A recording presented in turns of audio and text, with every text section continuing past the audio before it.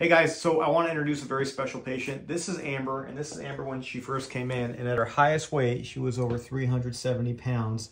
And 2 years ago, she decided to undergo a robotic sleeve gastrectomy, and we're very happy to say that she's been working, she's changed her life for the better, she's down over 250 pounds, and this is Amber today. And I think when patients lose this amount of weight and when they change their lives, it's important to kind of share their story. So Amber, tell us a little bit about how these past 2 years have changed you. How do you feel having lost all this weight, and what's different in Amber today versus this Amber from 2 years ago? That Amber right there never got off the couch.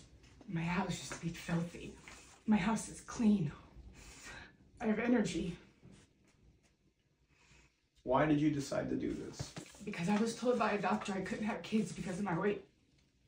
And how do you feel now compared to that person as far as your energy, your activity? I feel like a whole new person. That person felt miserable. Didn't want to do nothing. I just went to Ohio 4 weeks ago and went and walked the caves and waterfalls. You know, my day started at 8 o'clock, and by 2 o'clock I had 17,000 steps. Could you have done that 2 years ago? Hell no. Would you do this again? No, because I don't need to. Would you tell someone else to go through this? I would, and I have. I've referred a couple of my coworkers to do this. Yes, Dr. Ruckus gave me a gift. He calls it a tool, but he gave me a gift.